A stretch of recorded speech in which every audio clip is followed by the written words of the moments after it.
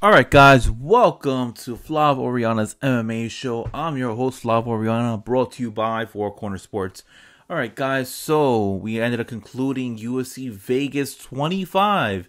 Yes, the 25th time the UFC has held a fight night at the Apex Center, and it was headlined by Dominick Reyes versus Jiri Prochazka. Dominick Reyes, former light heavyweight title contender, alright, fought for the belt, fought against Jon Jones. Many people, this will go down in the debate. Did Jon Jones win the fight or did Reyes win the fight? All right. In my opinion, it was a really close fight, but I felt like Jon Jones did enough in the championship rounds where he was going to be able to get the victory. But other people are going to say, hey, Dominick Reyes dominated those first 3 rounds and you have to give it to him. But, you know, that's what he's famous for. And then obviously Reyes had fought recently for the vacant light heavyweight title, and Jan Blachowicz ended up winning.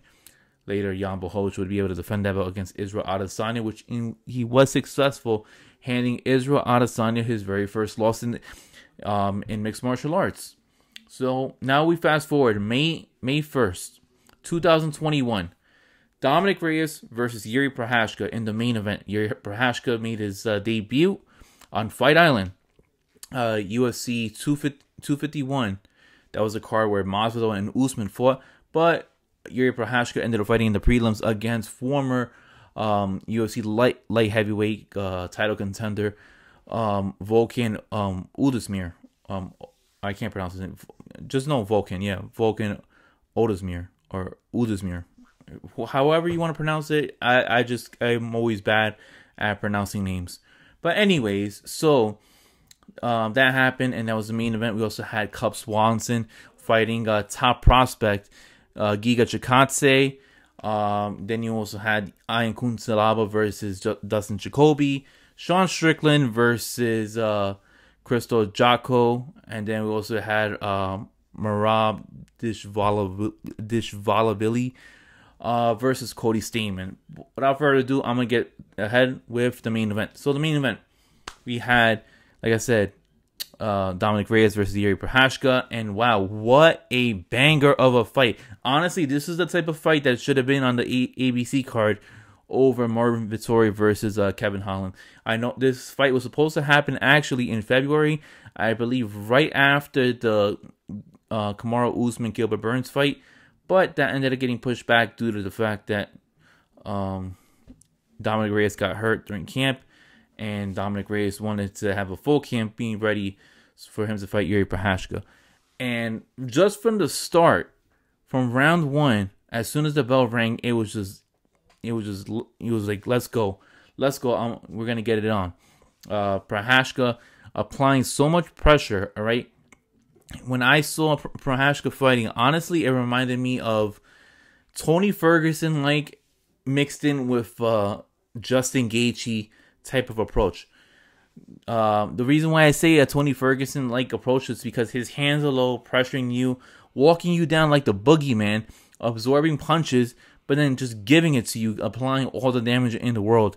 And Justin Gaethje, with his onslaught, his power, his recklessness, and him wanting just trying to knock your head off.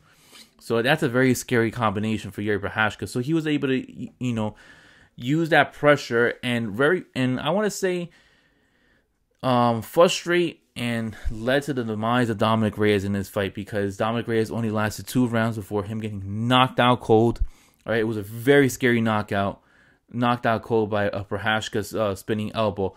The first 2 things that I actually thought about was this. It was one about boxing, and then it was one about MMA. The part about MMA is that, wow, Prochazka, with that spinning elbow reminded me of Jon Jones back in his early days, when he would use that spinning elbows to catch you when you're not even, paying attention. And then into boxing, what reminded me of that moment is when Prochazka ended up doing that spinning elbow. Well, he first ended up throwing, I want to say like a 12-6 elbow, hitting Reyes right on the top of the noggin, right? Once Reyes thought the onslaught was over, he dropped his hands. Prochazka spins around with the opposite elbow and then catches him right dead straight on the cheekbone, dropping him down to the floor. And the way that Reyes landed was very scary. All right, it was very scary because Reyes landed on his neck, and that's not something that you want to see. So what made me think about boxing? Well, if you guys ever saw Juan Manuel Marquez fighting Manny Pacquiao, the last time they had fought, Pacquiao ended up landing face first into the canvas, similar to how Dominick Reyes landed, and it was so scary. I know at that time Pacquiao needed an Ambien to wake up, because he was out cold, he was asleep, and Reyes was in the similar fashion, the way that he ended up getting knocked out. Very scary stuff. So what's next for these two individuals? Now that Jiri Prochazka dominated the fight in his debut against Volkan Ozdemir, and then now you ended up having another dominant performance against a top 3 light heavyweight in the world in Dominick Reyes. Well, Dana White had announced it, and he has said that the winner of this fight is going to get next for the title shot. And Jiri Prochazka, ladies and gentlemen, he is going to be next. But the question is, does he want to wait? Because unfortunately, the fight between Jan Blachowicz and Glover Teixeira is not happening anytime soon. It is happening in September. All right, we are just entering spring. All right, that is going to be happening in the fall. It's going to be happening after Labor Day. So the real question is Jiri Prochazka willing to wait on the shelf? All right, till most likely the end of the year. In my opinion, if you ask me, no. I certainly do believe that Prochazka is most likely going to end up fighting at least one more time before he gets the belt, just so he can stay active. And the person that comes into mind, when it comes to him fighting, I know the UFC might not want to do it, but they might understand it, is Prochazka might want to fight Alexander Rakic. And the reason why I'm saying that is because Rakic looked dominant in his performance against Thiago Santos. He looked dominant in his performance against Anthony Smith. And if it wasn't for Jiri Prochazka's, spinning elbow, right, most likely, Rakic would be next, all right, barring if this fight that he had against Reyes would have gone down to like a decision, or if it would have been like a snoozer, Rakic would have been next for a title shot. But since, Prochazka got the spinning elbow, he got the highlight reel knockout, Prochazka is next. But I have a strong feeling that Prochazka is not going to sit on the shelf. He's most likely going to fight Alexander Rakic. That fight's going to be wild. In the perfect world, if I'm the UFC, I'm putting that fight on the same card as Jan Blachowicz versus Glover Teixeira. You put that on the same card, whether it's the first fight on the card, the third fight on the card, or the co-main event. You put that fight on the main card so people can see, because Jiri Prochazka has the ability of becoming a star with his highlight reel knockouts. All right, this is something that we haven't seen in the light heavyweight division in quite some time. All right, and since John Jones left, since Daniel Cormier left, all right, Anthony Rumble Johnson left, there hasn't been that big of superstar names in the light heavyweight division. Jan Blachowicz, if he keeps on winning and he keeps on defending his belt, he'll become a huge household name. He ended up defeating one of the biggest names in the UFC, in Israel Adesanya. Next, he has to defend his title against Glover Teixeira. I'm going to give him the nod on that fight, but Jiri Prochazka looks like the real deal, knocking out Dominick Reyes. John Jones could do it. Jan Blachowicz ended up knocking him out, but not in that fashion. But Jiri Prochazka ended up doing it. That says a lot about Prochazka. I'm very excited for this prospect. Well, you can't even really call him a prospect because this guy was fighting and rising and knocking people's heads off. But I'm very excited to see the future of Prochazka and what he's able to do in his next title, in his next fight, whether it's against Alexander Rakic or it's against in the title fight between the winner of Teixeira versus Jan Blachowicz. Now, moving on next, we have the co-main event, Giga Chikadze versus Cub Swanson. Now, that fight only ended up lasting a little bit over a minute because Cub Swanson absorbed a nasty, nasty liver shot by Giga Chikadze with the Giga kick, that he calls it. It was a clean kick right into the liver. His toes ended up digging deep inside there. After he absorbed that kick, within like a second or two later, he felt it all, dropped down to the floor. Giga Chikadze ended up, pouncing on the moment and started grounding and pounding until the referee ended up stopping the fight and pulling Giga Chikadze off. Right, impressive win on a very sturdy opponent in Cub Swanson. Cub Swanson is not the type of person to just get dropped like that.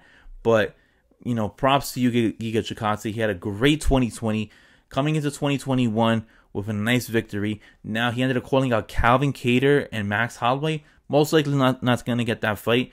What I do want to see is If we want to matchmake for this guy, well, Jeremy Stephens, was supposed to fight last week against Jakar Close. All right, Jakar Close ended up getting a whiplash, ended up getting a headache. I think he ended up having like a neck problem because of that push. I would like to see Jeremy Stephens versus Giga Chikadze. Jeremy Stephens has been, quote unquote, like the gatekeeper of the top 10 in featherweight. If that would be a very violent fight, I would look forward to seeing that. That's something that I would want to see on a fight night main event, or somewhere on a pay-per-view card, just opening up the main event. The main card. But that would be a very violent fight, and that's something that I would look forward to seeing. Can Giga Chikadze handle all the pure violence that Jeremy Stephens has to offer to him? If it's not Jeremy Stephens, I know the UFC most likely won't want to do it, but I would love to see Giga Chikadze versus Bryce Mitchell. Thug Nasty, Bryce Mitchell versus Giga Chikadze. How will Giga Chikadze do against a wrestler and a grappler like Bryce Mitchell? We will need to find out, because I don't think we've seen Giga Chikadze on his back. Everything has been stand up. Everything has been fighting within distance, fighting within range, and dominating the striking department. All right. Let's see how he can do with somebody who's going to pressure him, throw him onto the floor, put him in different positions, put him in full mount, put him in half guard. All right. Grind out, rounds like that. That'll be very interesting to see. Will the UFC do it? Most likely not. That might be a fight for a later date. But I do see the UFC most likely putting Giga Chikadze against Jeremy Stephens. Now, going into the third fight, Ian Cutelaba versus Dustin Jacoby.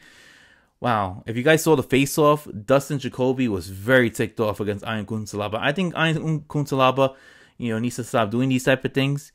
But Cutelaba dominated that first round. Come on, guys. This guy was a takedown machine, utilizing takedown after takedown after takedown, dominating the ground and pound, dominating the wrestling department, putting Jacoby against the cage. All right, it was an easy 10-8 round. After that, it was very questionable on Jacoby, whether he had won the second round. I gave it to Jacoby. He was dominating. Not dominating. He was winning in the striking department. He was evading the takedowns, utilizing his punches and stuff like that. Same thing with the third round. It ended up resulting into a tie, a split draw, which I was okay with at first. I wasn't okay with at first, but when I had to rewatch the fight, I was okay with it. It was one of those fights where I thought it would have been fight of the night, but that was Jiri Prochazka versus Dominick Reyes. What's next for these two individuals? Jacoby's stock doesn't rise, neither it falls, and Cutelaba stock doesn't rise and it doesn't fall. One thing I would like to see for Cutelaba is just please stop doing all these antics during the face-offs. Somebody's gonna end up getting hurt or getting fined or suspended. It's not worth it. I do want to see Cutelaba fight, Ryan Spann. If he's able to fight Ryan Spann, that's something that I'll be heavily, very interested upon. Because he lost against Magomed Ankalaev, fighting against Ryan Spann. Not that far in the rankings from Cutelaba. Would love to see that fight. As for Dustin Jacoby, I don't know. I don't know who I can match him up with. I thought if he would have gotten a big time victory over Cutelaba, it could have definitely excelled him, into the rankings. But I don't know what's gonna happen with Jacoby. Moving on next, I love this fight because Sean Strickland versus Crystal Jocko was amazing. Because have we seen Sean Strickland get frustrated in his 3-fight win streak? Because he ended up dominating that fight against Jocko, utilizing the jab, walking him down, pressuring him, guys. Sean Strickland looked great. He looked fantastic, all right? No scratches whatsoever. It was frustrating Jocko. Jocko was using so much energy, being back down, trying to, was trying to make Sean Strickland bite on feints, moving left and right. And Strickland was just unfazed by any of those antics that Jocko was presenting towards him last night. Jocko was just eating jab after jab after jab, had a bloody nose.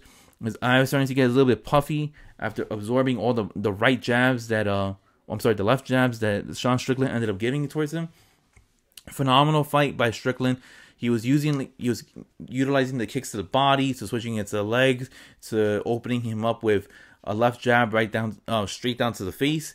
So, phenomenal work by Sean Strickland. The only thing I would have loved to see, it was for him to move left and right, left and right.